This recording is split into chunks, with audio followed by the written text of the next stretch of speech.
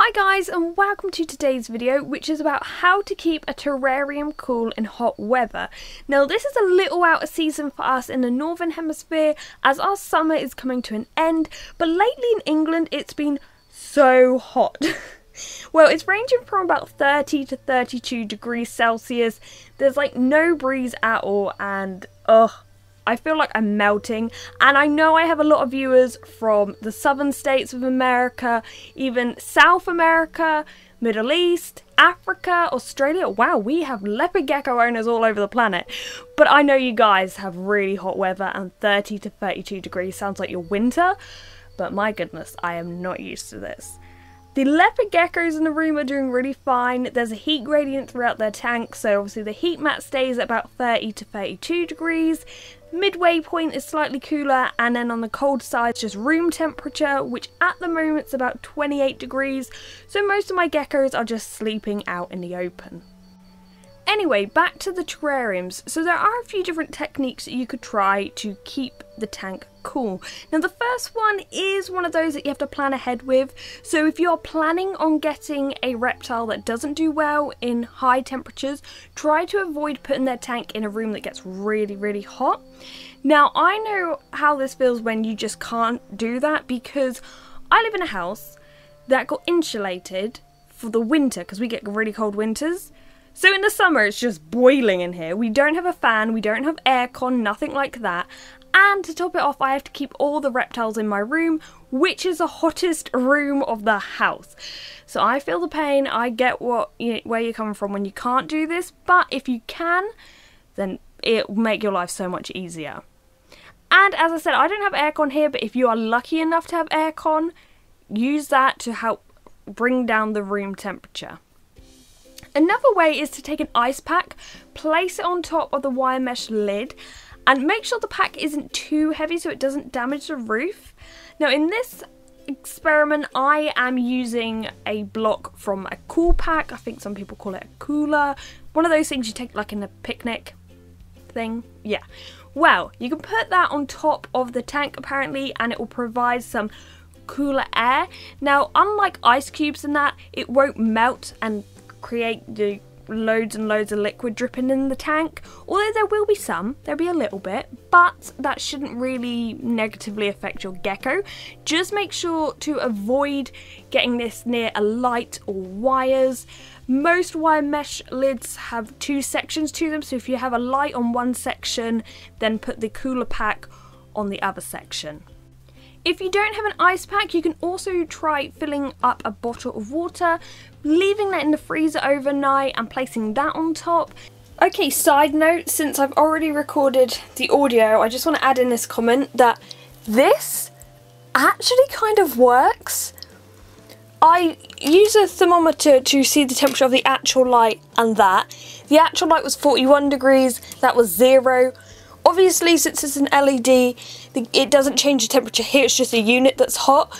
But this is actually pretty cool.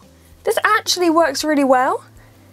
And with this, I actually had another idea. I don't know if this works or if people actually do this or anything.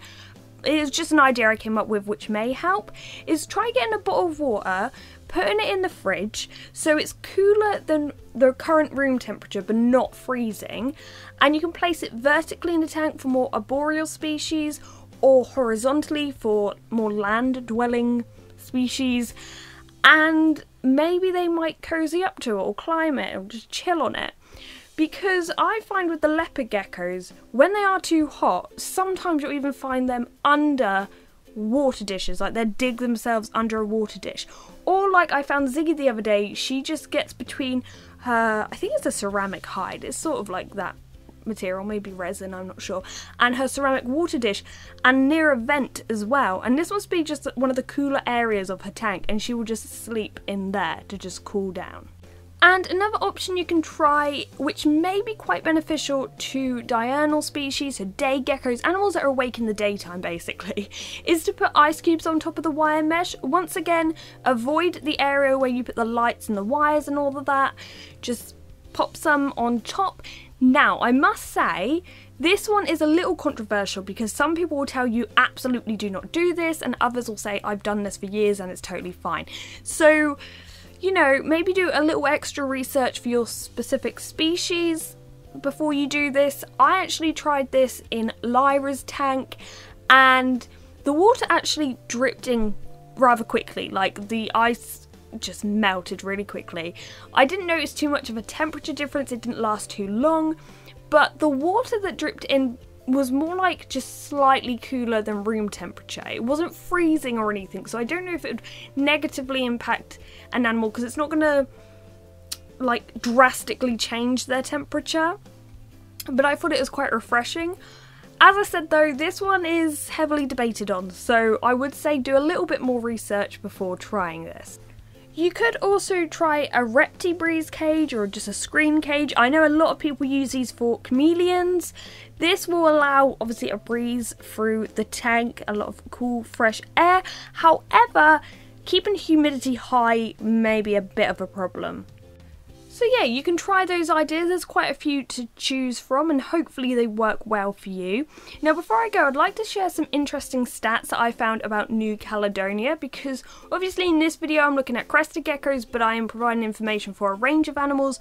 But I know a lot of reptiles from New Caledonia are commonly kept as pets, and usually they're said you can keep them in room temperature, which is fine on your average day, but when it gets really hot or really cold you're a little bit worried. So here's some interesting facts. I was looking at the average temperature in New Caledonia. Unsurprisingly, the summertime is January, February, March and December, which, you know, obviously because New Caledonia is in the southern hemisphere, and so when we have winter up here in the northern hemisphere, they have summer. It's similar to what happens, you know, in Australia. Also, some more interesting facts. The rainy season is from January to June, March being the wettest month and September being the driest. On average, the warmest month is February and the coolest is July. And if we compare the average temperatures in New Caledonia to ones from where I'm from, you can actually see there's quite a drastic difference. Firstly, the weather varies, well the temperature varies a lot where I live. It goes from really cold to really hot. I would say from what I've experienced, these are a little bit out. Like in the winter times we can get down to 0 and in the summer we get up to 30, but I guess they're doing it on average. I just thought they're a little bit, need a little bit of tweaking. But yes, you can see in New Caledonia it seems to be very subtle changes, whereas where I live it's much bigger of a change. And also I was looking at the sunlight hours because I leave my jungle dawn on for 8 hours a day, and someone said to me that's a really short amount of time because it goes off at like 6 PM. But when you look at the sunlight hours in New Caledonia, 8 hours is actually above average. They really don't get a lot, which really surprised me. Anyway, I hope you've enjoyed this video. Hopefully it has helped out, and maybe if you are planning on getting a reptile or amphibian which doesn't do too well in hot temperatures, now you can plan ahead. So thank you very much for watching guys, and goodbye.